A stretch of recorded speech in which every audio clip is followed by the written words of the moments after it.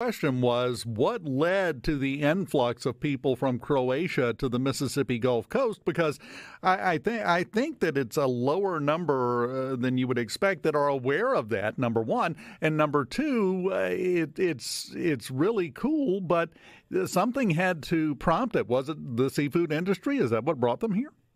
Right. Around 1890, the Industrial Revolution hit, and before refrigeration. And shrimp and oyster was a big business. I'm going to tell you another story just so I get finished with this. But so 1900 hit, we had two or three canneries, shrimp and oyster canneries.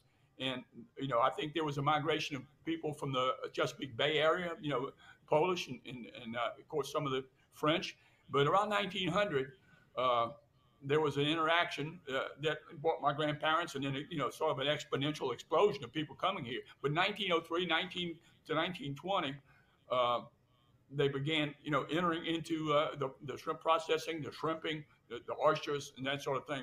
By in the 1920s, the Croatians dominated the shrimp and oyster industry. Literally, like we see all these casinos now, that were all Croatian descendants and of first generation immigrants from from Croatia to Biloxi, and like my grandfather, for instance, he got here in 1903 with about 5 of his cousins.